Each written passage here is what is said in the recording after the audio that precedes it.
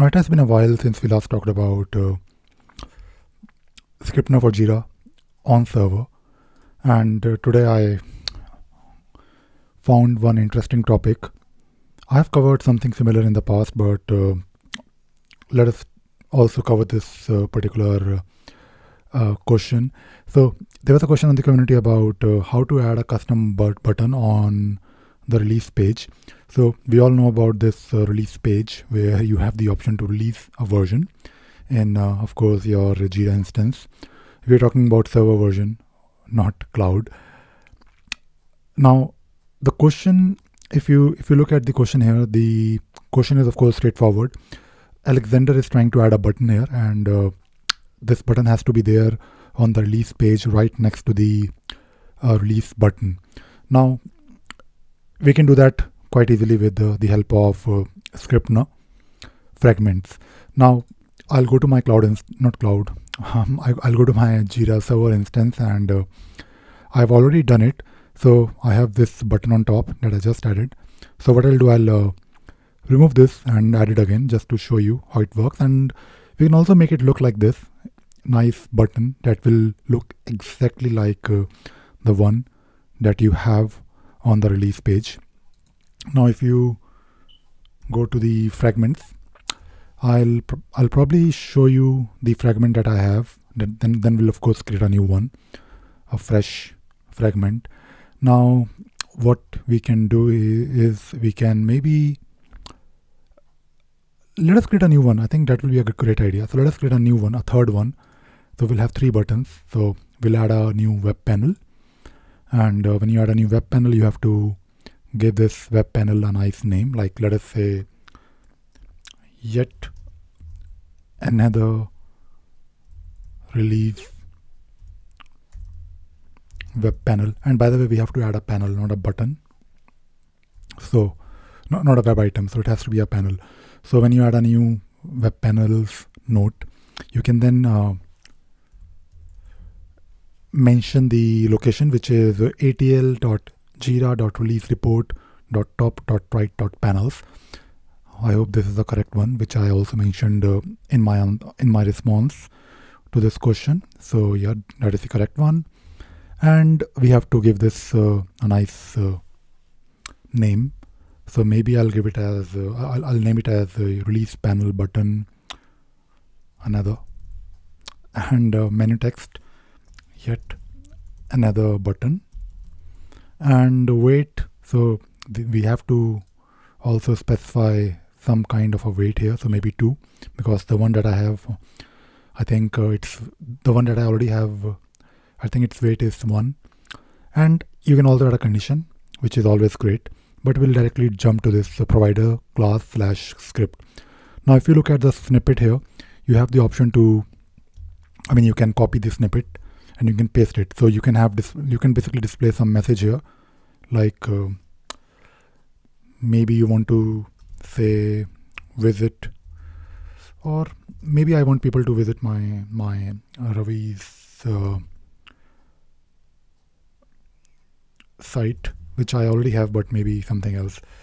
Ravi.pro, I have one blog that I maintain and write using just Emacs.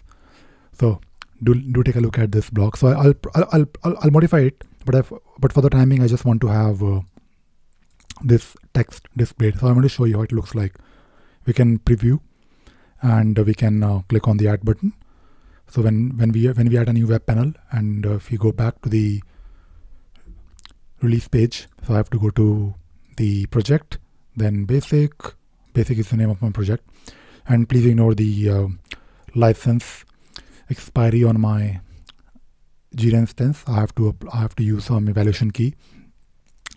So we will go to the release page, and when we click on this release, we'll see something. Hopefully, yep, we do have this message displayed here. Nothing but Ravi.pro. Now our goal is to basically make it look like a button, and maybe you want some ability to click on it.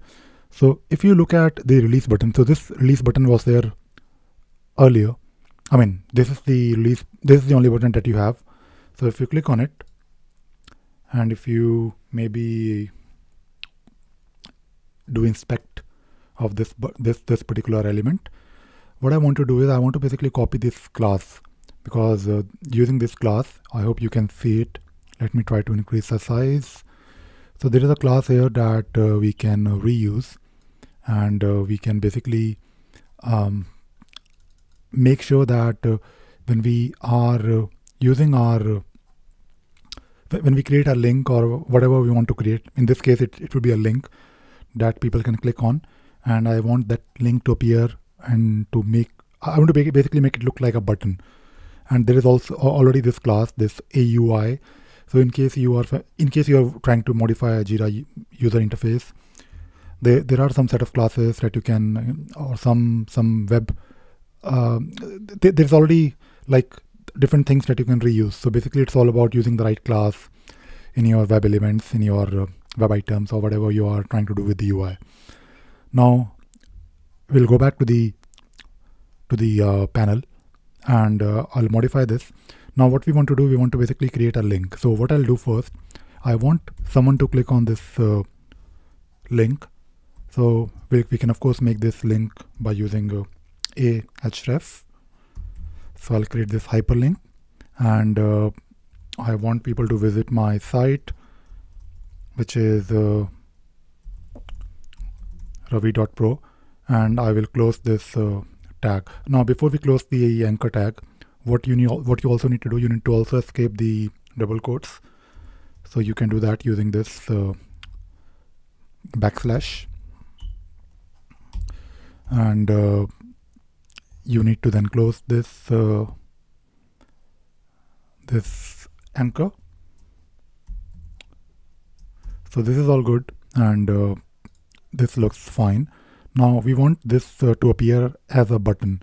So what I'll do, I'll copy the class that I've basically found by doing inspect, and before I do that, I'll make sure I escape the double quotes, and I'll copy the class here. And this looks all right to me. If I do a preview and if I do update, let us go back to the release page and do a refresh, and let us see how it looks like. So it looks quite okay to me, and there is already this I mean, what you can also do, you can also try to play with the CSS. You can also insert some style. For example, there is a space right now in between, and what we can also try is if we go back to the previous if we go back to the panel, let us try to experiment a bit. So maybe I'll change the weight to maybe 1. I don't think we can use -1. So let us change it to just blank, and let us see. Can we change the position of this ravi.pro to maybe something else? So now it is right next to the release, and what I'll do, I'll probably disable my other web panel, and I'll show you how we can add a bit more style to it if we want. So if you look at the button that we just added, it is looking good, but it is right next to the release button, and I want some kind of a space in between. So if you go back to the panel configuration, and if you want, you can also insert or use some kind of a style. Like if you type in here style is equal to, and I'll make sure I'll escape my double quotes, and here we have to specify margin right or padding right, whatever you think works.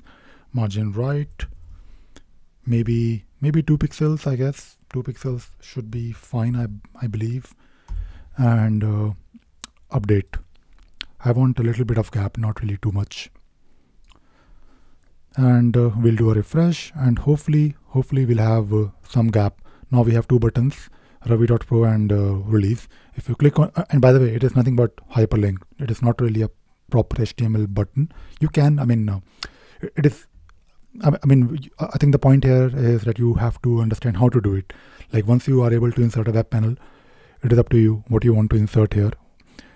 It could be anything you want.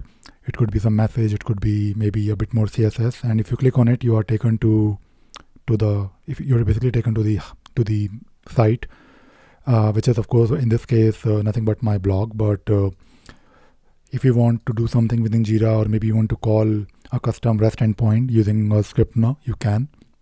And you can obviously take a look at, I believe I have talked about this, how to first create and define your own custom REST endpoint, and to do something with that REST endpoint, you can basically use some kind of a panel like the one that we just created.